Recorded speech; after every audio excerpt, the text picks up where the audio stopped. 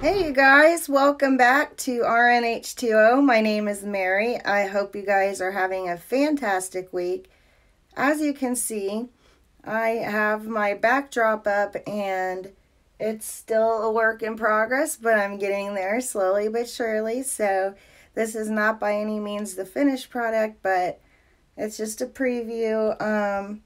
Also this week I just want to highlight a fish food that has garlic in it. I've had some swollen bellies, but no success with treating them with something called fenbendazole, or fish bendazole is how it's sold on Amazon. So basically I've given them this new fish food and they seem to like it, and they seem a lot less lethargic and are feeling better.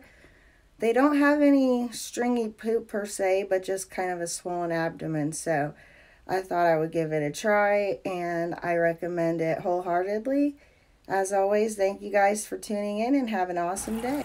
A lot of the fish seem to be getting along well, and the fry have acclimated quite well as well to the community. There's the son, okay, and there's the father, so they're pretty close, I would say, into growing into similar traits per se.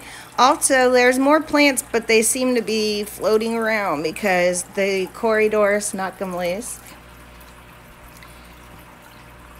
These omega-1 marine flakes, they have garlic in them, and my fish seem to enjoy it. It's not probably overly garlicky for them because they gobble it right up like their other food. Now, I don't feed it to them every meal just because I like to give them a little bit of variety in there. But so far, everything seems to be working out great. As always, thank you guys for watching and have a great day.